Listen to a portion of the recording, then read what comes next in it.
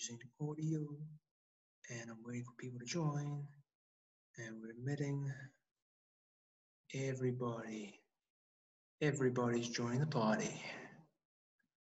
Good evening, ladies and gentlemen, boys and girls, dudes and dudettes. Admitting everyone's arriving a little bit later, but that's fine. Cool. All right, so welcome to Mammals Part 2. I'll be your host, Nick. And tonight we're delving into placentals and just some basic biology about mammals, some very basic stuff. And it's part 2 of our series of 4, possibly 6. 3 and 4 will continue next week, where we get more into detail about the specific families. And we are doing predators in particular next week. Okay, so let's get carried away with ourselves and go straight onto our presentation. And away we go. All right, cool guys. So welcome to the party. Mammals Part 2 is beginning. Okay, as always, we do a book of the week, and we do 2 books every week because we've got 2 classes. So the second book of the week is the ecology book. I've had this book for about a year now. Absolutely brilliant. It's available at any good bookstore. Exclusive Books and Bargain Books both have it available, and you can get the audio book of Audible. I have that as well. Really great to listen to when you're driving. Okay, so if you ask, what is a mammal? I think the most obvious explanation of a mammal is that they have mammary glands. That is one of the defining features of a mammal. Only mammals have mammary glands. They have hair at some stage of their development as well. Whether it's in utero or in their fully developed adult form, all mammals will have hair at some stage. They're also warm-blooded, and there's a whole science behind that. Birds are also warm-blooded, but they go by their warm-blooded behavior very differently. Ooh, Thomas is arriving. Okay, and they have an external ear structure, which means you can physically see either the ear hole or the ear itself. Okay. So another big thing is that we discussed last time, they have 3 ear bones as opposed to 1, ossicles, a 4-chambered heart, something that birds and crocodiles also have, but came by it independently of their own hard work. And most species are live-bearing. Okay, they give birth to live young.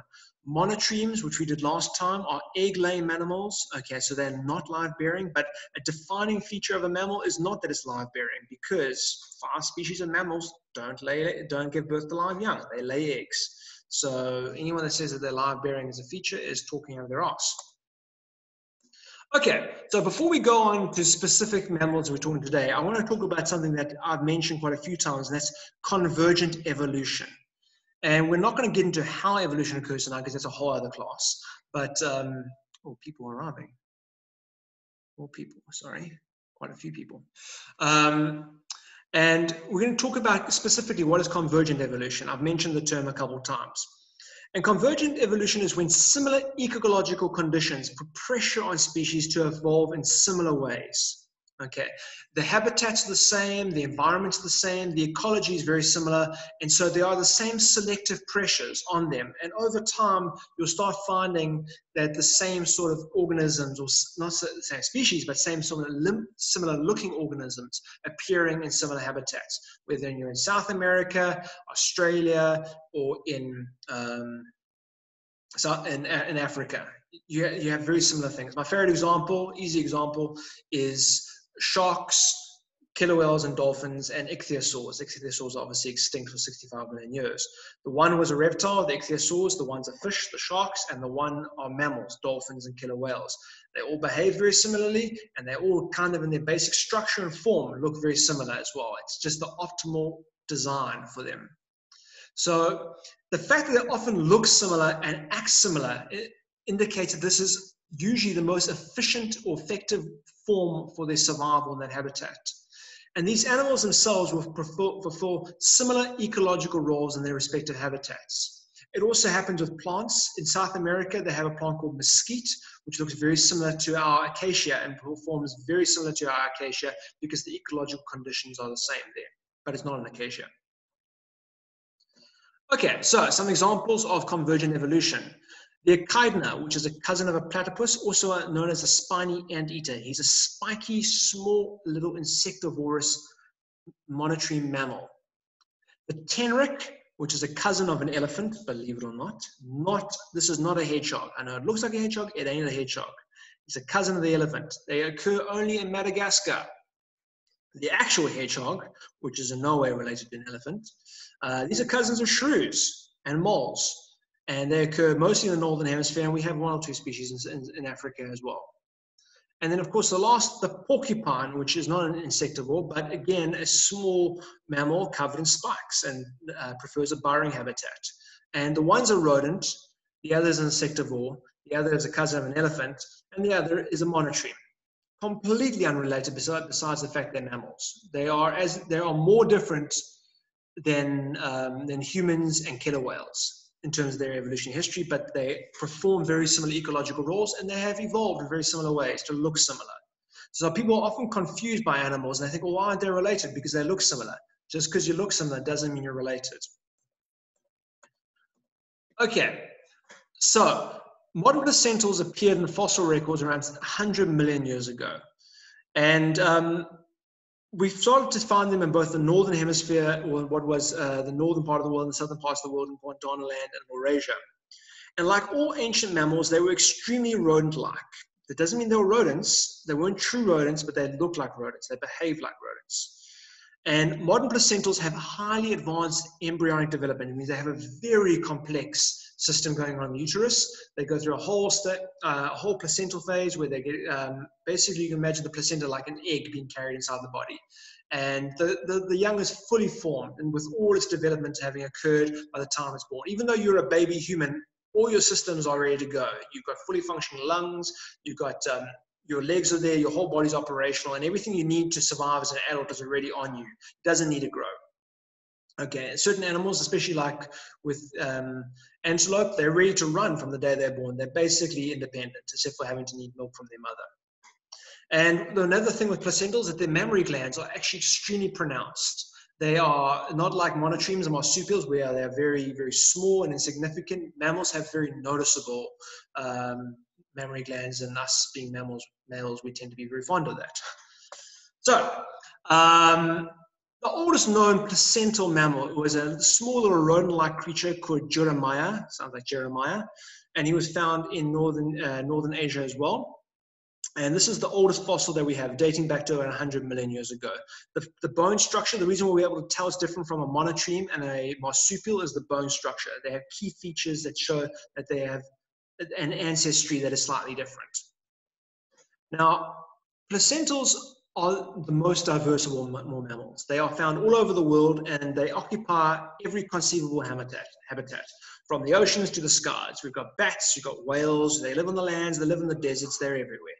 So they're everywhere except for Australia and New Zealand, basically. And placentals are divided into four superorders. And they actually are, these two superorders are then actually made up of two subclasses. Remember, the class of mammals is broken up into two subclasses. And the one are the Atlantogenata, literally being generated in the Atlantic, and which are made up of the Afrotherians, Africa, and the Xenotherians, which are the weird animals. And the other are the Boreoeutherians. Again, if you don't remember these names, it's not important. It's just important to remember how the things are related rather than the names. Okay, you don't need to know my grandfather, you just need to know that I came from Europe. Okay, so the Boreoeutherians are made up of this really difficult wood, the Euarchoglyphians, say that 3 times, and the Laurasiatherians, say that 3 times. Again, scientists have to justify the income, so they come up with these very difficult names that we need to pay them to pronounce. So anyway, going back a long time ago to a place called Pangaea, 335 million years ago, this is what the world looked like. All the continents were connected with each other. Remember, this was basically when we talked about the Cartaginians. This is what the world would have looked like. Over time, these continents began to break apart. The one that we often refer to in South Africa is Gondwana land, which is made up of South America, Africa, India, Antarctica, and Australia. They were all fused into one big supercontinent, harboring around the equatorial belt. Antarctica, obviously, because it was around the equator, was not frozen wasteland like it is today. In fact, if you go into Antarctica, with the fossil studies they've done in the area, they've found many land-based animals, they found fossilized trees, they found fossilized swamps, they found all sorts of interesting things. They found reptiles and dinosaurs and birds all over the entire continent of Antarctica. And only over time, as it shifted towards the South Pole, as it's become colder and colder, and all those things died out, and their remnants were fossilized. But at a time, this was all over the equator. On the other side of the world, we had Laurasia, okay, which was made up of all the continents of the Northern Hemisphere, but these guys have experienced a lot more tectonic action, and they've really just torn themselves to ribbons, and Laurasia looks nothing like what the Northern Hemisphere looks like today, which is really just a mishmash of broken pieces. So those are your two major groups, and because of these two major continents, although mammals have started to evolve in these different areas, they had very different evolutionary timelines, and because of these evolutionary timelines and trajectories, they evolve quite differently, and that's why we have such significant differences in mammals today. They've also migrated over areas, so animals that evolved in Africa eventually ended up in Asia, but their roots are in Africa, and that's why you find certain species in Africa are more prevalent, which you'll see today. So the Atlantogenatans, these evolved in Gondwanaland. They gradually dispersed to the rest of the world, and they're made up of modern Afrotherians, and these are mostly limited to Africa, but not only. You'll see, I'm sure you can think of some exceptions. And some species are found throughout the rest of the world, like elephants and pangolins, but most of the Afrotherians are found in Africa. And the modern Xenotherians, which are quite different, they're only found in South America, because they broke off from South America, broke off quite early on, and these guys evolved very independently.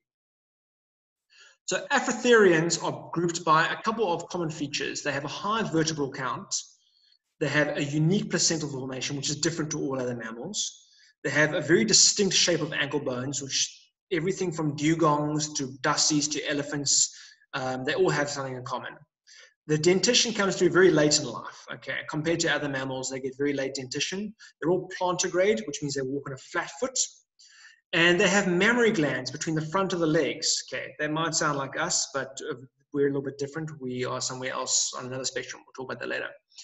And the upper incisors are reduced in number and modified as tusks, okay? That's starting to sound a bit more familiar. And the molars all have ridges. These are all certain features that I'm certain you can figure out one of the animals on this list. So, the one group, Tenrecs, okay, they are only found, the true Tenrecs are only found in Madagascar, but other related species are found in North Africa. Another group are the Hyraxes or the Dussies. They're found throughout Africa. Again, cousins of elephants, but not the closest. The closest cousin of an elephant, I mean, if you look at his face, you can just see that they're very close cousins, are the sirens, the dugongs, the manatees, everyone's favorite, the proboscideans, which are made up of African elephants. You also get Asian elephants, and until very recently, we had the woolly mammoths, which went extinct around 3,500 years ago. And then, of course, golden moles, which are not true moles. We have golden moles throughout Africa. Okay, in Southern Africa, there are no true moles. We have golden moles, which are a little bit cuter, in my opinion, and don't have those gross, weird-looking noses. And the last group, sorry, not the last group, the second last group are elephant shrews. Look very similar to shrews. They're a little more springy, have much bigger eyes. Okay, they're not related to true shrews, though. And then finally, the Tubulodentatans, which is made up of the aardvark. Okay, so these are all Afrotherians. They all evolved in parts of Africa, and over time, certain numbers of their species may have dispersed into other parts of the world, but most of these species are still today found in Africa. They haven't dispersed anywhere else. The second group are the Xenotherians, which means strange joints, because they have strange joints. They've got weird legs. And they're grouped by unusual limb structure. It's just odd. And the pelvis is fused to the spine, which is unique amongst mammals. And they have a single color vision and very strange teeth, really weird teeth. And again, only found in South America. And these include armadillos and ant bears. I know we call our aardvarks ant bears, but ant bears are in America. They're hairy. They've got hair.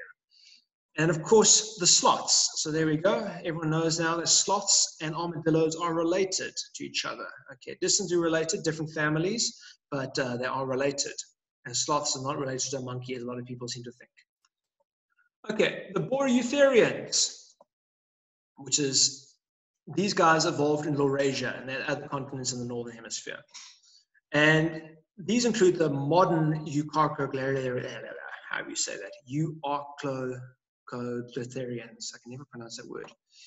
And they include rabbits, rodents, and primates. Okay, and we're going to get to those guys now. And the modern Laurasiantherians. And these include carnivores, bats, and ungulates. So these guys over here, I'm not going to attempt to say the word again, are extremely diverse and only have a few basic common characteristics. The modern frontal feet are common in many families, and you'll start to see why. And most evidence is based on molecular and genetic studies and trace fossil evidence. So we found fossils, and the fossils obviously show that they have relatives that are connected. But over time, we've done studies and we realized how closely related we are to each other. So the Eucarchoglotherians, how do you say that? They all have very similar genetic relationships, and they also have evolved from a common ancestor at some point in time, about 80 million years ago. One group are the lagomorphs, which are hares and rabbits. Rabbits and hares are not rodents. I know everyone says, oh, it's a rodent. It's not a rodent. It's a lagomorph. Okay, and you'll ask, what's the difference? We'll get to that in a second, beyond the fact that it has ears and likes to hop. You also get the rodentians, which are rats, squirrels, and porcupines. Those are the three basic groups of rodents: rats, squirrels, and porcupines. Rat forms, squirrel forms, and porcupine forms. So if you think of something like a mice, they're rat forms. Squirrels, they come in all sorts of sizes. You get ground squirrels, climbing squirrels, and so forth. And porcupines are found throughout the world as well. So those are the three basic forms of rodents. So what is the difference between rats and rodents? There are lots of differences, but the most noticeable difference, the key difference beyond the ears, is that rabbits have a second pair of incisors that push against each other, whereas rodents simply have one pair of incisors which just munch like that. So that's a distinct difference between rodents and rabbits. The other groups include the Strepsirrhenes, which are the galagos and lemurs. The majority of which are found in Madagascar, but of course we have galagos in Africa as well, the bush babies as we call them. Very, very cute. They're very primitive primates. And the Haplorrhini, which are the more advanced primates, which includes monkeys, baboons, chimpanzees, gorillas, and that ugly bugger over there, which is me holding my rifle. Okay, so we're all Haplorrhini primates, advanced primates. Okay, so foot structures. Before we go on, we talk about some basic foot structures. So one of the things that all these guys up until now have in common, they have a plantigrade foot structure. And most mammals and reptiles have a plantigrade foot structure. Why? Because it allows climbing, and climbing is really important. Other foot structures include digitigrade, unguligrade, and so of course we've got the three: plantigrade, digitigrade, and unguligrade. And you can see that with this diagram of the bones, there's the same bones, just in different assemblies. So a plantigrade moves with the entire foot on the ground. A digitigrade is basically walking on the fingers or his toes, and with an unguligrade, he's walking on his fingernails or on the tips of his toes. And we're going to talk about why these things are important. And they all have benefits relating to their lifestyle. And then here's an example again. You can see a human foot, a dog foot, and a horse foot over here with the same joints in operation. So you can understand how they basically make up the same bones. They are no different. So a plantigrade foot is the most primitive foot structure, and they allow for standing or walking on the whole length of the foot. This is ideal for supporting weight, but also allowing manipulation. So if you're trying to climb things, if you're trying to get into nuts, crack open seeds, you're trying to hold fruit, you're trying to climb trees, you're trying to grip onto things when you're jumping around, you want to have plantigrade foot structures. You want to have the operation of your whole hand from here to here, okay? So we're plantigrade because we walk on the whole of our foot, okay? Dogs, by contrast, are not plantigrade. We're going to talk about that in a second. So the entire foot rests on the ground from the phalange to the calcaneus, which is the heel. The next foot is the digitigrade. And they're slightly more advanced than the plantigrade foot, and the heel and the instep are raised off the ground so that only the digits touch the ground.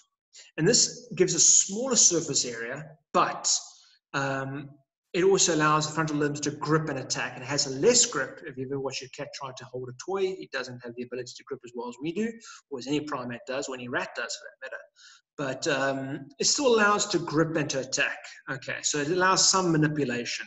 But the smaller surface area gives you more quiet movement. Even when you're trying to be quiet, you walk on your tippy toes. That is you walking in a digitigrade function. Now, this is reserved for ballerinas. Unguligrade, dancing on your tippy toes.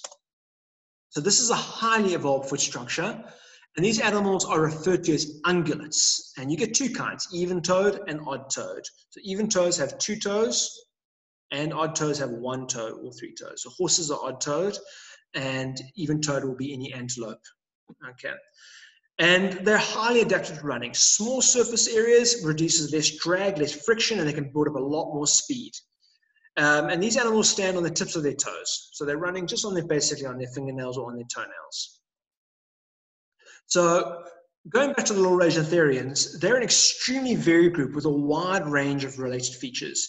They all have highly modified foot structures, and they are extremely varied in their diets. Pangolins, Phyllodotas, okay, they're distant cousins of carnivores, believe it or not. Okay, so cats and pangolins, distant ancestors. I know these guys look more reptilian, but the reptilian scale's just coincidental. They've evolved over time for protection. Carnivorans, which we're going to discuss today. Next week, we're doing a full-on workshop on carnivores, though. Now, carnivores are characterized by certain features. They have enlarged canines, a distinct sagittal crest, which I'm going to explain in a second, along the skull, an enhanced carnosal shear, a digitigrade foot structure. All carnivores have fused bones in their feet, which is called the scapular bone. This gives their foot just more strength and more fusion, so they don't break their toes when they're running, okay? And they also have large eyes with binocular vision. And most species are purely carnivorous, but several are omnivores. Dogs, in fact, many members of the dog form predators are omnivores, bears, for example. And even panda bears, for example, are essentially fully herbivorous, although they have been known to eat meat from time to time. So what is a carnosal shear? Carnosal shears are carnosal teeth, which are molars, which are modified into being basically serrated blades, and they just help cut and chew meat as the animals are ripping through and tearing flesh. So they've surpassed the role of a molar into the secondary role of a cutting device. A sagittal crest is this ridge that runs down the back of the animal's skull, and this allows for muscles, all that extra biting strength to grip around and wrap around the skull and give that animal all the extra, it's an anchor point for all that biting strength. So the larger the sagittal crest, the more pronounced the biting power. The smaller the sagittal crest. So cats tend to not have a lot of biting power because they more go for piercing rather than crushing and chewing. So the cats usually don't have a very powerful sagittal crest. Animals that do have a powerful, have a large sagittal crest, like hyenas, because they rely more on brute strength just to bite and break through bone and rip up large chunks of meat. Dogs as well, because they tend to chew more. Cats don't chew as much, so they don't have comparatively as large a sagittal crest. Other animals like gorillas have a huge sagittal crest, but that's simply because they want that crushing power for when they chew nuts and breaking down large fibrous roots. So it does evolve in primates as well. But with cats, it's the sagittal crest, or with predators, specifically for eating meat. A digitigrade foot. Now this over here is where his heel would be, but over here it was the cute little toes. And we've got two kinds or two suborders of predators or carnivores. And one of the caniforms, and these include the Canidae, which are the dogs, foxes, and wolves, the Ursidae, which are bears, the Pinnipedidae, which are seals, walruses, and sea lions, and the class are the Mucilidians, which are the raccoons, skunks, red pandas. Red pandas and normal pandas are not related. They just happen to be called pandas. And weasels, badgers, and otters. So normal pandas are bears, and red pandas are actually cousins of foxes. And weasels, badgers, otters, raccoons, and skunks and red pandas are all related. Believe it or not. The other group are the feliforms, which are cats, and the cat forms. So we have the Felidae, which are cats, the Vivariidae, which are civets and genets, the Hyenidae, which are hyenas and aardwolf, and the Herpestidae, which are mongoose. And we're doing a whole workshop on these guys next class. So if you guys have got questions, you can either save them for the Q&A tomorrow, but chances are we'll answer most of them in the workshop on Tuesday next week. So going back to these skulls over here, you can actually see when you take away all the fur, when you take away all the flesh and all the muscle and the skin, their skulls are almost indistinguishable. They are very, very, very similar. And we've got a mixture of caniform and feliform predators over here. And you'd have a hard time, I'm pretty sure right now, you would have a hard time telling which one is which. I'm sure one of you should be able to tell at least two of them apart. But I think you'll be surprised. So A, B, C, D, E, and F. So going back, A is a Mediterranean monk seal. B is a European honey badger. C is a fossa, which is a cat-like animal from Madagascar. D is the American black bear. E is a brown hyena. And F is a wolverine. And again, easy to mistake them. And they all look very similar in terms of their skeletal structures. And with these sorts of skeletal relationships, you can see how closely animals are related. And all the other pomp on top, the fur and the skin, that's just appearance, and that's just cosmetic, really. The core differences are at a bone level. Okay, so going back to the Laurasiatherians, the Chiropterans are bats. Now, bats are pretty cool. A lot of people seem to think they're rodents, but they're not. They're, as you can see, completely unrelated to rodents. And they come in two forms, two groups, the Macrochiropterans, which are fruit-eating bats, and the Microchiropterans, which are insect-eating bats. I love bats. I know a lot of people hate them, but they're more likely to carry rabies, or your dog's more likely to get rabies than any bat. And bats hang or cling upside down when at rest with the hind limbs, which act as hooks. And bats can lock the digits of their hind feet to prevent falling. So they just cling to their little perch when they're sleeping. They're not as blind as people think. In fact, some of them are actually excellent eyesight, especially the fruit-eating bats, which navigate purely on smell and sight, because you can't hear fruit. And the senses of smell and hearing in many species, particularly the Microchiropterans, are excellent. And all bats have incisors, canines, premolars, and molars, fully fledged teeth. And insect-eating bats have molars with sharp crests, which, while the molars of fruit-eating bats are flat. Obvious, because the one needs to eat animals and the other needs to eat fruit. So the diets dictate different teeth. And they all have clawed thumbs, which allows them to grip onto things and clamber around. So Microchiropteran bats, these are the small little bats, literally micro bats. And they can consume up to 25% of their body weight in a night. A single 6-gram bat can consume around 600 mosquitoes in an hour. The largest Microchiropteran in South Africa is Commerson's leaf-mown bat and has a wingspan of almost 60 centimeters. So it's not exactly a micro bat, although it's still pretty small. And the smallest is the banana bat, which is only around 3 to 5 kilograms, a little guy like that. Okay. Now, Macrochiropterans are fruit-eating bats. Most of them don't use the echolocation. I think only one does, one in Egypt. I can't remember its name. And the males use distinct vocalizations to call to the females. Females give birth to pups once per season in the summer, and the female will carry her babies on her nightly excursions out into the wild. And they have 2 claws on each wing for clambering onto trees and handling food. So they are more adept at climbing and clambering around than the insect-eating bats, because insect-eating bats don't have to clamber and climb around for food. They catch them on the wing. Now, another group of animals are the perissodactylans. Okay, these are the odd-toed ungulates. These animals either have a single fused toe, like the equines, horses, donkeys, and zebras, or they have 3 toes together with a large middle toe. Lauren is very late. Okay, with a large middle toe, as in the rhinos. They also have a very primitive digestive system. They're all hindgut fermenters, and they tend to be bulk feeders. So what is hindgut fermentation? So with hindgut fermentation, the food is completely digested in the stomach, and when it moves into the large intestine and then the cecum, where bacteria ferment the cellulose. Plants have cellulose, and it's very difficult to digest. And the cecum is a changer for fermentation and absorption in the actual intestinal tract. So it's this little pocket of the intestine. And the protein digestion in these animals is less efficient than in ruminants, but they make up for this by eating double the amount of food. They literally just scoff down as much as they can. And they're very good for, you'll find that these animals are bulk feeders, and they just clean the bush out of all the crap, all the dry moribund grass, all the really poor quality leaves. And these guys just go through all that stuff because there's lots of it, and they just munch through it. White rhinos and horses, they just clean up all the really poor quality grass and all the really poor quality browsing and grazing.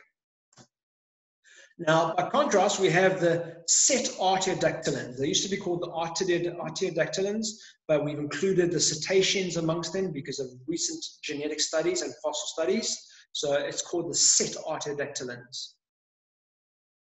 And these guys include animals that have highly modified limbs, okay? And the terrestrial species either walk on 2 or 4 toes, hippos only being the only ones that walk on 4 toes, while others walk on 2 toes. Cloven hooves. The aquatic species, as in the whales and dolphins, are carnivorous or filter feeders. And the digestion is either a simple high-grade fermentation in certain of the more primitive members, or in the more complex ones, a complex ruminant digestion. And we'll talk about that in a second. So some of these guys include the tylopodons, the camels. There are no wild camels left on the planet as far as we know. All camels, to the best of our understanding, have all been domesticated. They used to be wild, but they've all been domesticated. The suinias or the suidaes, which are the pigs and warthogs and all the pig forms. The ruminants, which is pretty much anything with a horn or an antler. And let's talk about specifically the ruminant for a second. Now, here's Daisy the cow, and you can see she's got 4 stomachs, what they call 4 stomachs, but it's actually not 4 stomachs, it's 4 chambers to a stomach. They have 1 stomach with 4 chambers. I know a lot of guys in school, they were taught that cows have 4 stomachs. Just because you've got 4 rooms, it doesn't mean you've got 4 houses in your house. Okay, so she's got a rumen, a reticulum, and a marsum, and an obomarsum. Don't need to remember those names unless you're doing some sort of veterinary studies. And they have a 4-chambered stomach. So when they swallow food, it moves directly from the first section into the first section, which is the rumen. The rumen then digests the food, ferments it, and they regurgitate this, pretty gross. And they chew this continuously for a long time, mixing with saliva, and it's breaking down even more. They call this chewing the cud. So you'll see cows, deer, antelope just sitting for hours, chewing away with that gormless stare. After a while, the cud is then passed back down to the second stomach, the reticulum. It's broken down even further. The digestive process continues when it goes into the third section, the amassum, and finally the obomarsum, where it's literally ground down to this powder. And every little bit of cellulose, every protein is broken down to a very, very simple level, and the animal is able to digest very small amounts of food and get the optimal amount of energy out of it. So that's why these guys can exist in high numbers in bush, because they don't actually need that much comparatively to survive. By contrast, they are able to survive off relatively little food. Other animals like zebras have to bulk feed, just chow all the time just to get by. Okay, now the ruminants are divided into 6 families. The Atragulidaes, which are the chevrottins. We've only got 1 species in Central Africa, which they look like sunnis or dakas. The giraffes, the pronghorns, limited to the Americas. The musk deers, also limited to the Americas. Deer, which is limited predominantly to the Northern Hemisphere. Africa has no native deer species. And the bovidaes, if it's got horns, it's part of the bovidaes. So that's antelope, cattle, sheep, and goats. Okay, so what's the difference between deer and antelope? Well, antelope have horns, deers have antlers. And what's the difference between antlers and horns? Very simple. Antlers grow from the tip.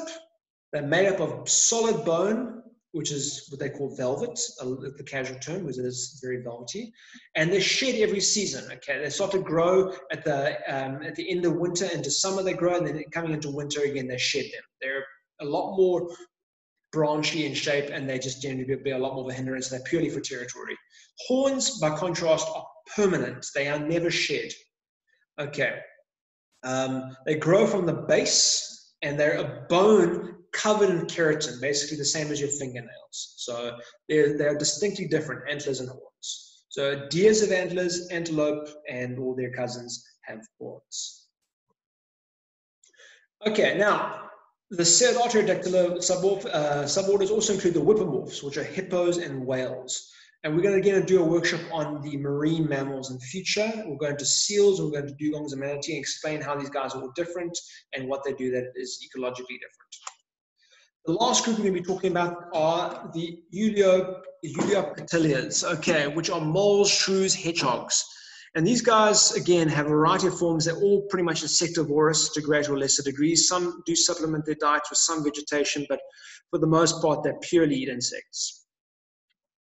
Okay, so one thing these guys all have in common is they're endothermic. And all mammals have a temperature of about 36.5 degrees Celsius.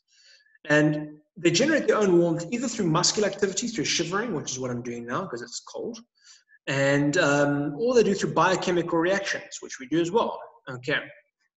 So the benefits of endothermy, of it being an endothermic animal, is that you have faster moving muscles. You have all this hot, warm energy in your body, pumping fresh nutrients and fresh warm blood into your muscles and into your joints, just getting you going faster. We tend to be a lot more energetic. Reptiles, by contrast, on a cold day, they're very sluggish. I mean, you can catch a puff adder without even trying, and you'll be able to put it in a bucket before it bites you if it's really cold. It's like 2 or 3 degrees up there. They can barely move. Don't try that. But the best time to catch a snake is when it's cold. Okay. Mammals, by contrast, we can move whether it's minus 15 or 40 degrees. We're pretty much operating at the same speed all the time. You don't rely as much on the environment for heat, okay? We're self-reliant. We also have improved brain power. Your brain requires warm blood, so the fact that your blood is always warm means that you're generally more intelligent. You have better cognitive ability. That's why mammals are smarter than reptiles, and birds are smarter than reptiles because they have that warm blood. They have a faster waste removal. Their digestions work quicker. And if you have pet snakes like I do, one of the biggest hassles is if the temperature is too cold in the tank, the snake can actually have the food start to rot in its stomach before it digests it. And again, the snake gets sepsis and it dies, and you don't want that. So having warm blood gives you faster waste removal and faster digestion in general. And also being larger, you generate your own heat, which means you can afford to be much bigger in colder climates, which means you can dominate in colder climates. Smaller animals are reliant on heat, so they have to be smaller in order to heat up faster. Okay, now of course, like everything, like every benefit, there's also drawbacks. Being endothermic is extremely expensive in terms of resource requirements. You're running a furnace 24/7. It's very, very expensive. You require more food. Your metabolism is much higher. It also limits your body shape because you want to have a better ratio of surface area to body mass. So you can't be very serpentine. You need to be more oval or more circular. You cannot be very elongated because you have all that exposed body area. Tina, if you want to ask me a question, we can get back to this tomorrow in Q&A or WhatsApp me after this. It also limits the minimum size because if you're very small, you lose heat very quickly if you're endothermic. So smaller animals, there's pretty much a cap on the smaller size an endothermic animal can be. They can't be smaller than usually a small mouse. You won't find tiny little warm-blooded animals that size, but you will find frogs and you will find lizards this size, and you'll find insects this size because they are more receptive to the heat of the environment and they're relying on different factors. Also, a big factor that people don't concern is that being warm-blooded makes you a target for predators that hunt with heat. Pythons and adders, a lot of them, pit vipers in particular, use heat to detect prey, and when you're nice and glowing and warm at night, you're very easy to find. So being warm-blooded has a drawback, whereas if you're cold-blooded, something like a pit viper is going to have a hard time finding you if you're the same temperature as the rest of the area around you. Okay, we're basically wrapping up tonight's class, but in future classes, we're going to be doing an understanding of the families, specifically predators next session. We are doing the ecology of each order and family, how they interact, behavior, which is an ongoing process. And before we go into those concepts, let's talk a bit about body shape and metabolism. And the shape of the animal, the smaller the mammal, the higher the metabolism, and the more it must eat relative to its body size. A 50-gram shoe will consume more than 10 times more food than that of a 40-kilogram wolf and 30 times more food than a 900-kilogram buffalo. Smaller animals smaller mammals like rodents, bats, shrews, and weasels must spend far more time hunting, foraging, and eating than larger mammals. And the smaller shrews that weigh 2 grams may eat more than their own body weight every single day. Some of them eat even 2 or 3 times their body weight every day. Imagine you eating 2 to 3 times your own body weight every day. And they will literally starve to death in a few hours if they're deprived of food. They just need to eat all the time. Elephants, by contrast, only have to eat around 2 to 3% of their body weight every single day. So a 6-ton elephant has to eat 300 kilograms of food. Sounds like a lot, but it's only 2% of 3% of his body weight. Not that much.